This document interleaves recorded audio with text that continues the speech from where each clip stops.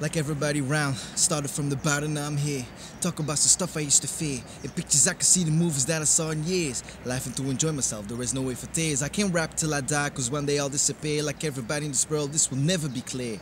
I lost people who promised me to be there, while I know in the world they can't see, they are anywhere. For a second right there, I'm closing my eyes. My body separates my soul, it's colder inside, this ain't a place for rappers, but I'm having my soul in the sky, the inconvenient truth of the last real soldier alive.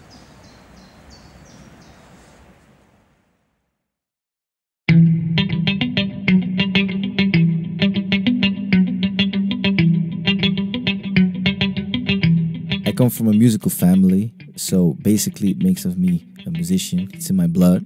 I started to write music at the age of 15, getting inspired by big rappers like Tupac, Royce da 5'9", and many more. For me, it's important to have an own opinion, especially writing about my past so I can relate to people, and that makes me having a great vibe for the future of my music. It's important to be myself in the hip-hop scene because I'm trying to be different than other rappers. I guess it has to do with influences that I have, like Quincy Jones, Prince, and other genres. In the hip-hop scene, the most important for me as a genre is gangster rap, underground hip-hop, and especially lyrical hip-hop, because rap is poetic.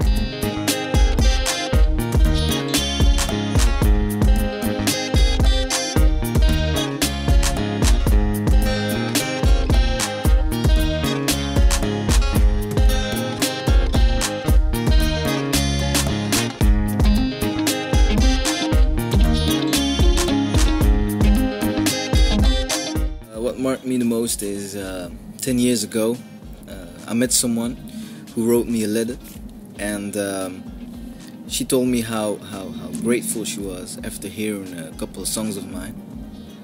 And she said that my music was like a sort of escape from being depressed.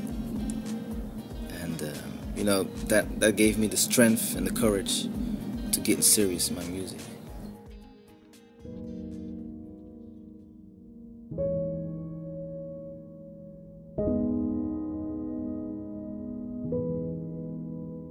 Maybe I wasn't meant to be an artist. Maybe it was a dream of how I started.